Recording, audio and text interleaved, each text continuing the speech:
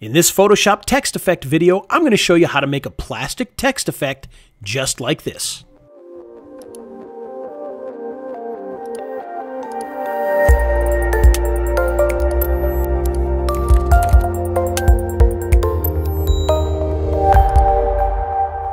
Okay, to create a plastic effect like you saw at the beginning requires that you add a lot of effects and a lot of different layer stylings to your text.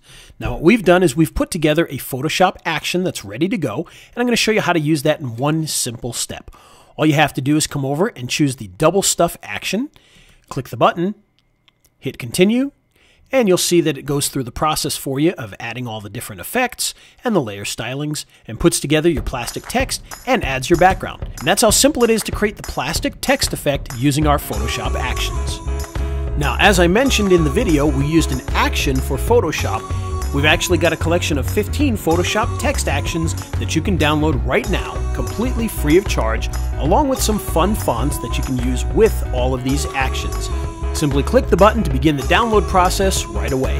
Walking down the sidewalk, kicking my feet as I'm moving to the music. Step to the beat, I woke up today, canceled all my plans, and I stepped right outside with my guitar in my hands, and the notes became alive as the sound caressed the air, and I kicked it up a notch as I strolled without a care, 'cause I'm going